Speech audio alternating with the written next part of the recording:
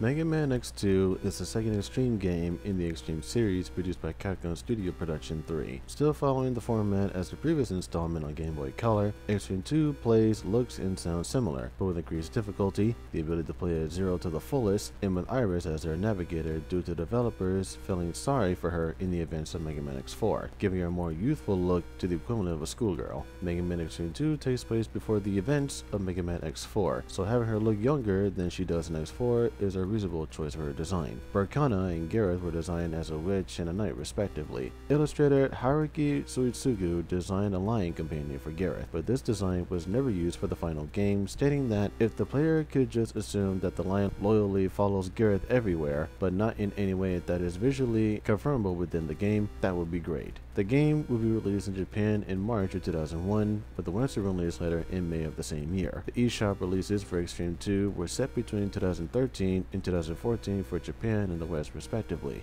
Although the reception was mixed to positive by critics, on a personal standpoint, and as you can tell by the title, Mega Man Xtreme 2 is the worst of the Xtreme duology.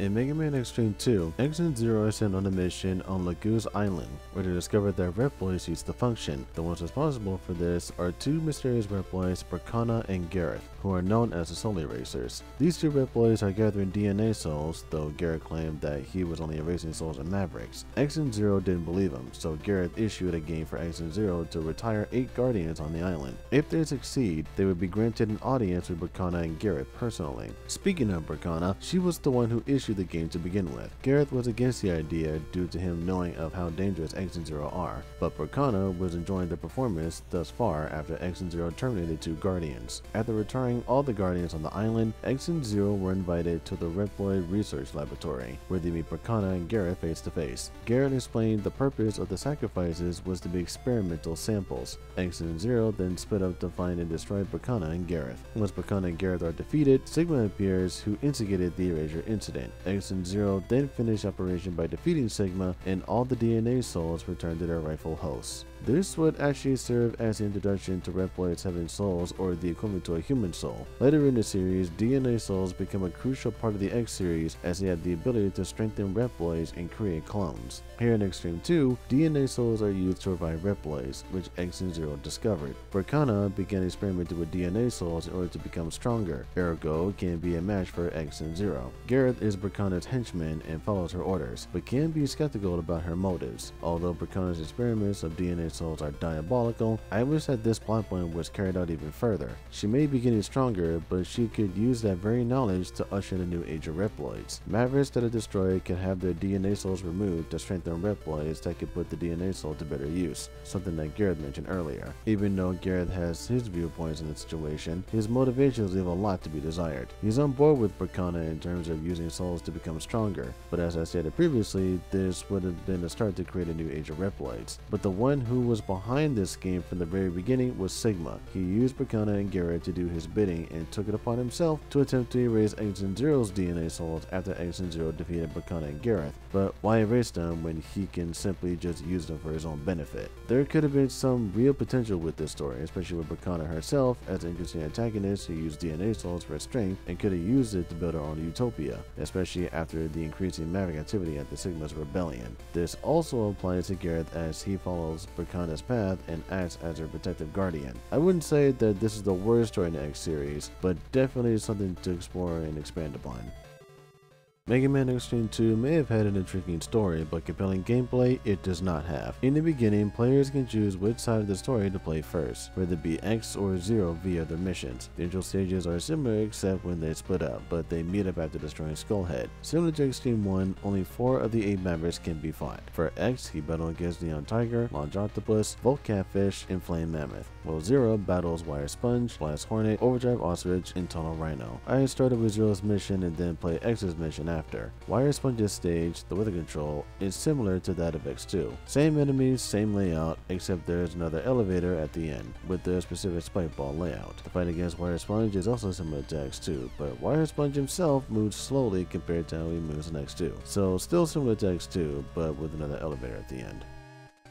Blast Hornet stage, the aerial battleship, is riddled with spycopters, Q-boons, and one giant bottomless chasm. I will admit that hopping over the spycopters is quite thrilling, but getting blindsided by Q-boons is not, especially when jumping over gas when they're not fully visible. But if Q-boons aren't the problem, either the turn cannons or the flamers will be. Zero against the flamers isn't the best matchup for him, and the same could be said for the turn cannons as well. Maneuvering with these flying platforms that can change directions simply by pressing the button would be an easy part if it wasn't for the turn cannon shooting Zero or the Q-boons waiting to get the drop on them. Then comes the core mini boss, where destroying the core glowing red is the way to destroy it, all while putting up with Q-boons as well. I really appreciate how this stage uses the Death Rogmer aesthetic from the airport from X1. That's a nice Flamingo callback right there. The fight against Blast Hornet is close to the fight from X3. He now shoots bees that take a while to move, and his stinger is more lethal than usual. This fight is simply fine, but I prefer the fight from X3. And even though I like the idea of jumping from spycopter to spycopter, I dislike getting blindsided by enemies while traveling high in the air. Still a shame that spycopter can't be fought in gameplay.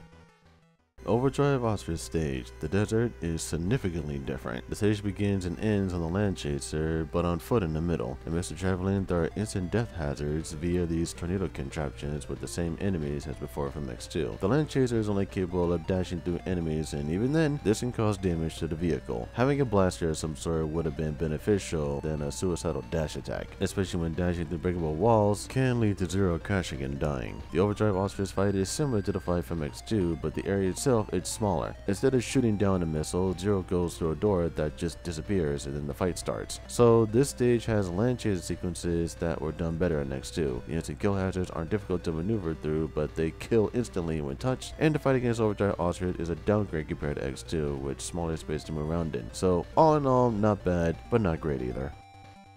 Tunnel Rhino stage, the underground has a complete change. The intro now has the rocks being an enemy instead of just an obstacle. Even standing on them isn't ideal, as they can still cause damage. There are no hanging rocks or sand traps that pushes anyone downward on conveyor belts or spikes, but there are now ride armors, which I think is a nice change. There are even spots where a ride armor can crash through the cracked ground leading to a lower level, filled with spikes and other ride armor enemies. So if Zero happened to jump out of the ride armor and then fall to a lower level, the ride armor disappears and Zero will land on spikes instead. Up ahead is a firewall hazard that rises and falls at a timely manner. This isn't insta-kill, but still needs to be avoided nonetheless. Finally, there's Tunnel Rhino, who does more than just move back and forth and shoot drills. He can also kick up rocks as he dashes across the ground. I wish he did this more often and does this in X3. But in the end, this is Tunnel Rhino. There's almost no difference here.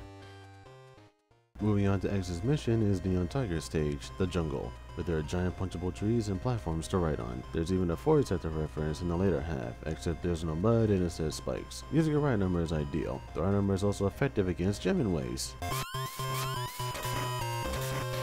Or not. The fight against Neon Tiger is much slower compared to his X3 counterpart. He still moves across the wall, shoots beams from his tail, but now it's not telegraphed when he'll be using his claws. Although the stage itself is straightforward with a nice ride armor section at the end, which could have been better if it was similar to the Forest Sector from X1, the fight against Neon Tiger was done better in X3. Launch Octopus's stage, the Ocean Base, is more the same as the main entrance from X1, but with less hazards, smaller Ouroboroses, a cruiser that disappears when crashing underwater, and two separate paths to traverse through. The Engligers are less lethal than they were in X1, but the Gulpers are still Gulpers. Launch Octopus has been slowed down and he shoots fewer torpedoes than he did in X1. I consider this more tolerable than his X1 counterpart, but I think I prefer his fight from Hammerheader X. I can say with confidence that choosing this as a first pick has barely any repercussions, unlike in X1 where fighting Launch Octopus felt pressuring, especially for players that never played X1 before. This stage and even the fight is alright, barely any complaints here. Volt Catfish's stage, the hydroelectric power plant, takes notes from Spark Mention with electro sparks traveling across the ground and is a little reference to the wastewater dam from X3. The biggest nuisance in this stage, however, are the batons. The moment they start swarming, that presents a problem. The Earth Commanders are much better suited for this environment, especially when traveling upward. Then comes the highlight of this stage, water geysers. This one isn't threatening as it simply just pushes X back with great force. Now for the real problem, electric water. This is insta-kill. One touch is enough enough for immediate destruction. Hope you don't have butterfingers when grabbing that hard tank, because that happens. One letter climb to the outside later and exits out the 5-volt catfish. He still belly flies, but now he's able to vacuum while shooting lightning bolts through these 2 light bolts, and he also shoots with tri-thunders, except these are easier to dodge than they are in X3. In fact, I think Volt Catfish has a much better fight in Xtreme 2 than he does in X3, but if it weren't for his suction attack, which can hold X in a bind, I would tolerate this stage more if it didn't have electric water and less baton activity. I consider this a spike in difficulty because of how treacherous the stage really is. Proceed with caution with this one. Lastly, there's the factory where Flame Mammoth is. This is just Flame Mammoth, but with one change that let's just say I'm not a fan of. Remember in X1 how the fire pillars just crept up and destroyed parts of the bridge? In Xtreme 2, these fireballs are sent flying from the lava with barely any time for X to simply evade it in time. This is the one change that I will never comprehend, and the main reason why I don't like the factory this time around. Flame Mammoth has gotten a bit of a speed upgrade as he now moves faster than he normally did in X1. He's not running marathons anytime soon, but he does enough to keep up with X, but the drawback is how the fight starts. In X1, when X lands on the conveyor belt, the fight doesn't start until Flame Mammoth is on screen. In Xtreme 2, he launches himself at X without even revealing himself on screen, but you do hear him tooting his horn. I would say it's the same as last time, but just like with the hydroelectric power plant, proceed with caution, especially those fireballs. They are no joke. After retiring all 8 Guardians, X and Zero stormed the lab to fight Bracana and Gareth. If you recall the Observatory Hall or the Cowinger Tower, then the first part of the lab is a combination of the two, except this second platform that moves in 2 separate directions. I thought this would be a crushing hazard, but no, X and Zero just phase right through it and fall. But the rest of the stage is similar to the 2 mentioned stages, except the waterfall portion has bladies you can barely see unless you just climb the wall, and the raid tracks that continue their sentry duty with flamers that are ready to blindside you. It all wraps up with Veilguarder, who acts the same way that he did in X1. This whole stage is like X1 but smaller, which is both a good and a bad thing. I would appreciate this more if the stage layout and enemy placement was more stretched out so that enemies won't come out of nowhere, or if X here doesn't just lunge himself at a flamer here. This stage is a double-edged sword for me. It's both good and bad at the same time. The second part of the lab is the worst part. It's like the Arctic Reserve from X2, but on steroids. It starts off pretty similar to X2, but now there's electricity all over the place, which, by the way, is insta-kill. These are no different than spikes, which begs the question, why are these instant-kill now when they weren't from X2? Now X and Zero need to traverse between these death hazards, all while sliding down these walls with crab blasters and more electricity that you can barely see. This is way worse than getting the Shoryuken from X2. Even after that, there are bar wings and gunvolts to fight through, all while avoiding the fire. At the end of it all, the boss itself will be the reason you have to play this whole section of the lab over and over and over again. Ladies and gentlemen, this is Ice's and Sowillo, the worst boss in the entire game. After taking more steps than they should, X and Zero counter this truckload of nonsense right here. It takes up 3/4 of the screen, has a drill that makes close quarter combat a pain, electro balls that are nearly impossible to dodge, and anytime the yellow head here is struck, it fires a missile from his mouth. Even using Zero's final will target the purple platform and not the boss. This is awful, and I hate it every second of it. Even fighting this boss at Zero isn't bearable. This is atrocious in every sense of the word. It's bad. Written in all capitals.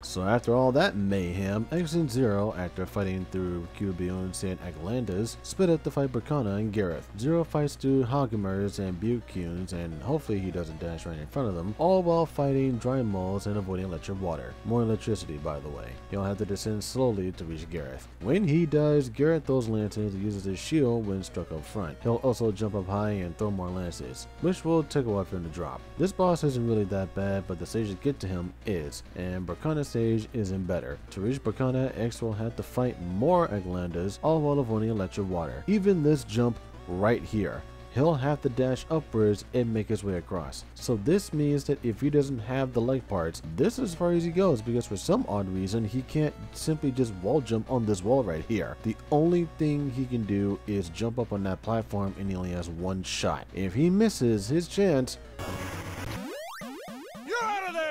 One perilous trick later and he can finally fight Perkana. She's not much of a fighter like Gareth is, so what she does is trick X of one of two abilities, which is telegraphed by the letter she shoots. If X is hit with an A attack, he won't be able to jump, and Perkana shoots fireballs that travel on the floor that X has to jump over.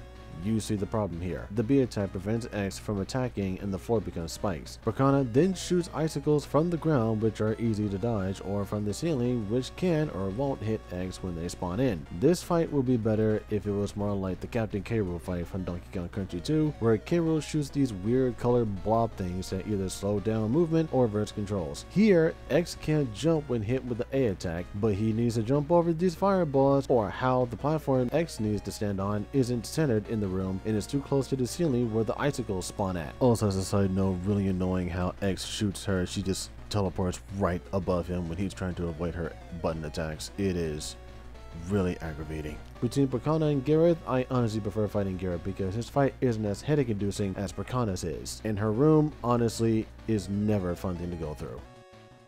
After finishing both X's and Zero's missions, Xtreme mode is online where the final story can... Wait. What? Where's Xtreme mode? I played through all the stories, so what gives? Hold on a second. What's wrong?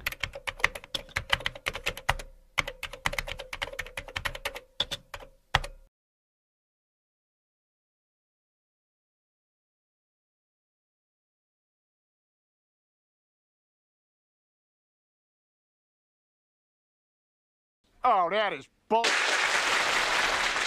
You mean to tell me that I had to play through X's mission first and then Zero's mission to unlock Xtreme mode? Or just pay 2,000 DNA souls just to unlock it? Well, downloading a ROM hack, this. Now comes Xtreme mode, where the final story can be realized. What could possibly go wrong? How about those fireballs I mentioned earlier that can now insta-kill you? Now X and Zero need to tiptoe just to not get one-shotted. How about Launch Octopus's tornado attack that can potentially trap X and Zero and just damage them to death? How about Wire Sponge's lightning attack that can actually track where X and Zero are that can blindside them at first strike? How about Blast Hornet moving in an L-shaped movement while colliding with X and Zero? But I like how Tonal Rhino shoots his drill to the ground, and Flame Mammoth shooting his flame like Bowser in Super Mario World is cool too. And I guess how Catfish shooting his Tri-Thunder directly at X isn't that bad either. Honestly, if the game just started with all 8 Guardians, this would have been much better. And the ability to switch between X and Zero is simple with these, as long as you don't have weapon change mapped to the select button. Actually, I need to talk about the power-ups for a moment. Although getting the sub-tanks is not that difficult and finding capsules isn't that bad either, especially when a weapon or a technique is required.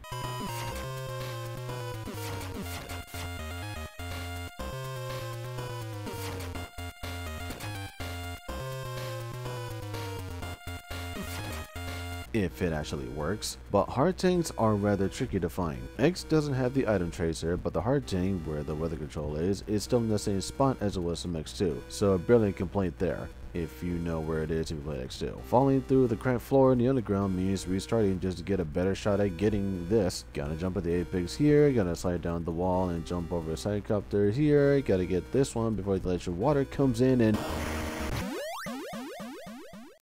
The desert takes notes from Jet Stingray, the hard tank is high above a tree, and my personal favorite, getting the hard tank at the factory. Back in X1, freezing the lava was mandatory to simply just walk on the floor here to obtain the hard tank. Wanna know how to freeze the lava to reach the hard tank in Xtreme 2? Well, that's just it. You cannot. X and Zero have to intentionally hurt themselves to grab this hard tank because there's no possible way to cause anything to occur to walk on the lava. The floor is literally lava and X and Zero have to walk on it to get the hard tank. And just when you thought it couldn't get any worse than that, well, unfortunately, X and Zero had to traverse to the lab from the beginning. Again, this means they have to brute force every enemy, every obstacle, every boss just to fight Perkana and Gareth again, depending on which character you're playing as. And to make this more bearable, approach this part of the stage as Zero. It will save you some time.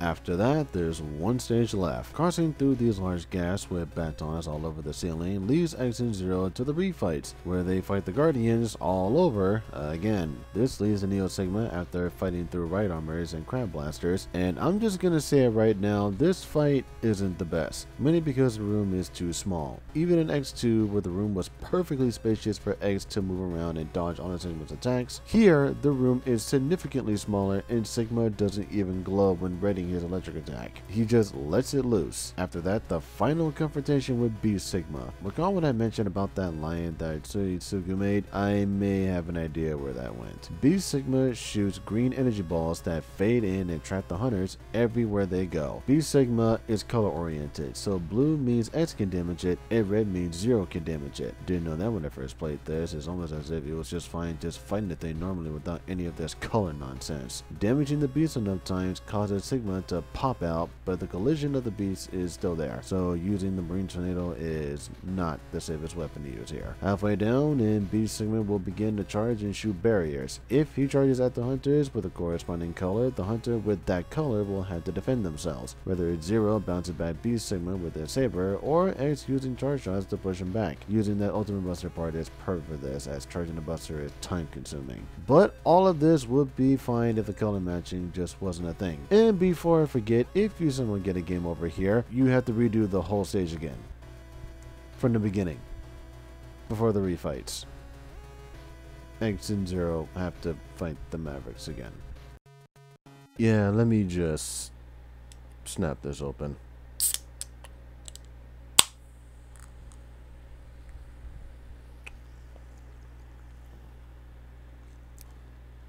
It's blueberry sparkling water. So anytime that X or Zero game over during the Sigma or Beast Sigma fight, they have to redo that whole stage again.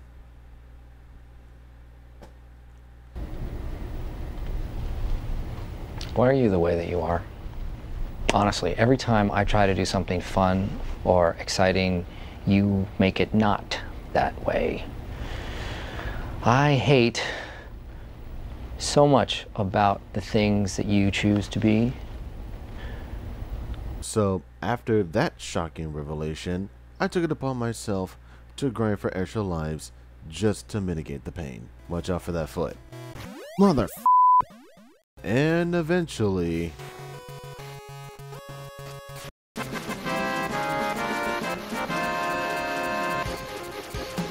oh my holy God.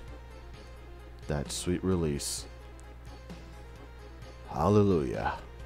The DNA souls are released and X and Zero return to Maverick Hunter HQ. Not bad for his first mission with the Hunters. After that, you unlock boss rush mode where you get to refight the Guardian bosses. No, thank you! And that's Mega Man Xtreme 2. Definitely the worst of the Xtreme duology, and that's not an exaggeration. The instant kill hazards now instant death because of Xtreme mode, the fact that you need to play X's mission first and then Zero's mission to unlock Xtreme mode, unless you want to fork over 2,000 DNA souls. Fighting Sigma is a pain, fighting Beast Sigma is more of a pain. Isis and Suelo can literally drive off a cliff, and the fact that either one hunter going down results in a life loss instead of just switching to the other hunter, which, by the way, switching only counts if one hunter is not taking damage or not in their recovery state, or iframes, so they can't even switch out when they need to. I can appreciate the upgrades X gets, but why not the auto heal chip from X3 for the head part, or maybe less weapon consumption like in X5? And perhaps one of the biggest and perhaps overlooked problems of character switching in the X series is something I call the winner spoils effect, meaning that whomever defeats a certain Maverick or obtains a heart tank, that Maverick hunter receives that weapon, technique, or heart tank. There is no splitting the reward, something that gets addressed in a ROM hack.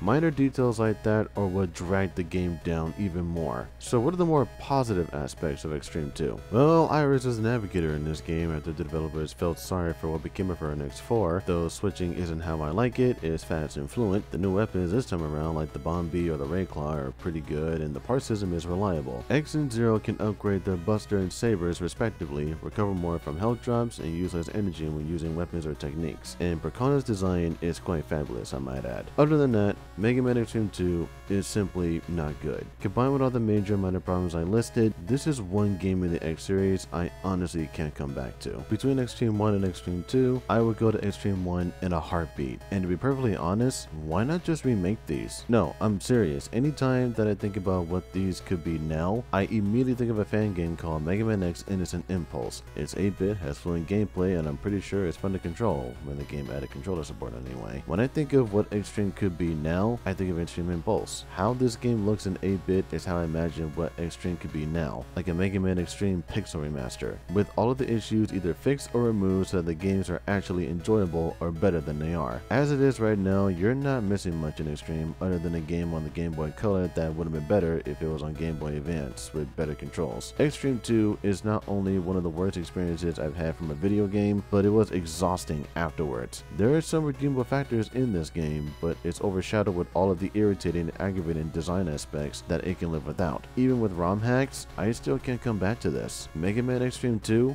is the worst of the Xtreme duology. And it hurts to say that because I really wanted to like Xtreme 2. But I can't.